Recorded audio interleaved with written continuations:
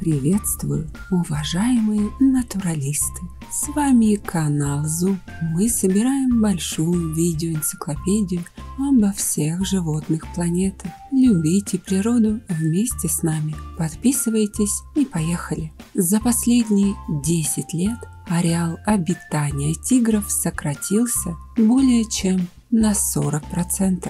И в дикой природе осталось примерно 3200 особей. Амурский тигр или сибирский обитает в основном в Приморье. После войны их осталось всего 40 особей. Сегодня численность этого хищника немного выросла и находится под охраной государства. Ролик о сибирском царе зверей есть на канале. Малайского тигра осталось около 250 выживших особей. Гонения с мест обитания и браконьеры, которые вылавливали и убивали тигров для приготовления традиционных китайских лекарств, а также для продажи шкур, привели к тому, что малайский тигр оказался тоже на грани исчезновения. Индокитайский тигр обитает в районе Индокитая и Юго-Восточной Азии. Этот хищник уже вымер в Китае, Камбодже и Лаосе. Подобно малайским тиграм, индокитайским также угрожают браконьеры, которые беспощадно убивают их с целью получения шкуры и внутренних органов для приготовления своих традиционных лекарств. Суматранский тигр исчезает для оборудования плантации пальмового масла и браконьерства. Эти хищники живут только на острове Суматра в Индонезии. Балийский тигр всегда водился только на небольшом острове Бали. Эти тигры были уничтожены благодаря охоте. Последняя самка была убита в сентябре 1937 года. Каспийский туранский тигр обитал в Центральной Азии. В 20-е годы 20 века популяция этих животных начала сокращаться из-за активной охоты на них, сокращения мест обитания и снижения количества доступной пищи. Последний каспийский тигр был убит в феврале 1970 года. Яванский тигр обитал на острове Ява.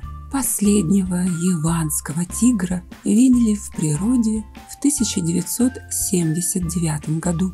Хотя южно-китайский тигр и считается находящимся под угрозой исчезновения, по факту он уже относится к вымершему виду, так как о встречах этих тигров в дикой природе не сообщалось почти 25 лет. Использование когтей и шерсти тигра в традиционной медицине заставляло браконьеров из Китая продолжать истребление редких хищников, несмотря на реальный риск смертной казни. Ролик о китайском тигре тоже есть на канале. Но хватит о грустном, потому что мы сегодня говорим о Королевском Бенгальском тигре. Это единственный представитель тигров, численность которого растет. За 4 года появилось более 500 животных, и это благодаря тому, что бенгальский тигр является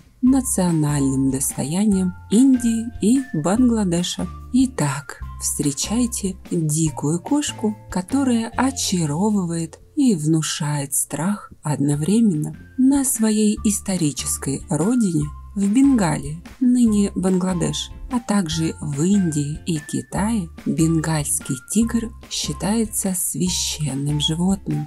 Местные обезьяноподобные всегда мечтали походить на грозного шархана. Особенно в этом преуспели китайцы, которые использовали повадки бенгальского тигра в своих боевых искусствах. Этот матерый хищник не имеет себе равных в своем ареале обитания.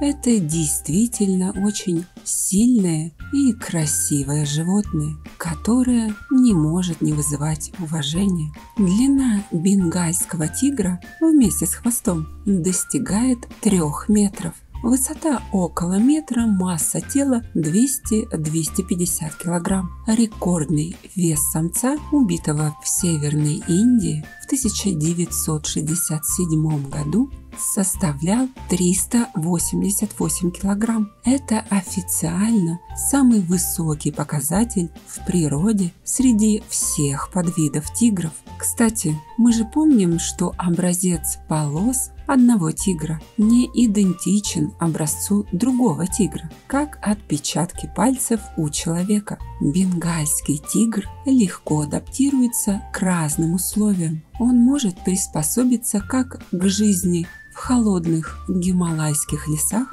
так и в жарких болотистых районах. Однако тигр отдает предпочтение густым зарослям, где у него лучше всего получается устраивать засады. Ежедневно эта кошечка способна съедать до 30 кг мяса, а то, что остается после обеда, она прячет в земле или под листьями и возвращается к драгоценным консервам чуть позже. В зависимости от размера добычи кошка использует разные варианты атаки. Например, маленьких жертв тигры убивают, кусая их за заднюю часть шеи и тем самым разрывая спиной мозг. А вот с крупной добычей тигр действует иначе. Он кусает за горло, раздавливая трахею, и убивает удушьем. Жертвами тигра являются в основном жвачные животные – антилопы, буйволы и вепри.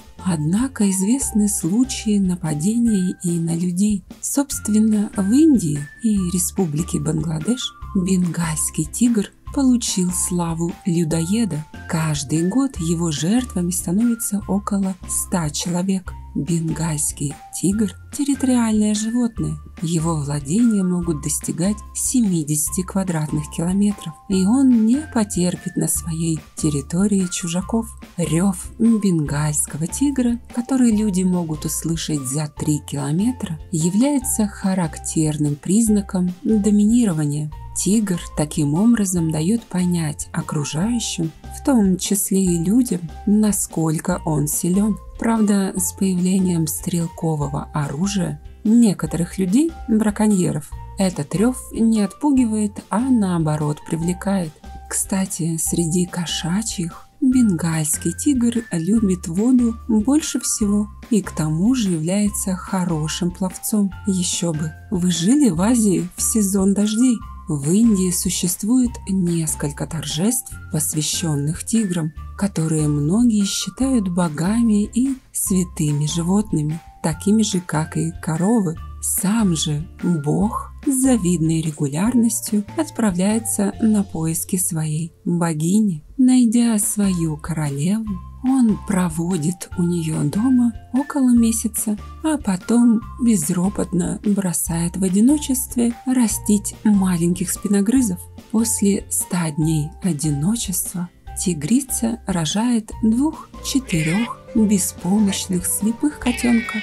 Пару месяцев они пьют молоко, а затем мать начинает прикармливать тигрят мясом. В возрасте 11 месяцев тигрята могут охотиться самостоятельно, но обычно они остаются с матерью, пока им не исполнится 1,5-3 года. В среднем грозный Шархан из мультфильма про Маугли живет около 20 лет. Будем надеяться, что хотя бы этот вид тигров двуногие не уничтожат. А вам какой тигр больше нравится? Наш русский, амурский или индийский, то есть бенгальский? Пишите в комментах. Кстати, заодно прошу вас написать, о каком из животных вы хотели бы увидеть следующее видео. Спасибо, что посмотрели этот ролик. С вами был канал Животных ЗУ. Мы собираем большую видеоэнциклопедию про все виды животных планеты. Любите природу вместе с нами. Мы будем очень благодарны вам за посильную материальную поддержку для развития канала. Ссылка в описании. До скорых встреч!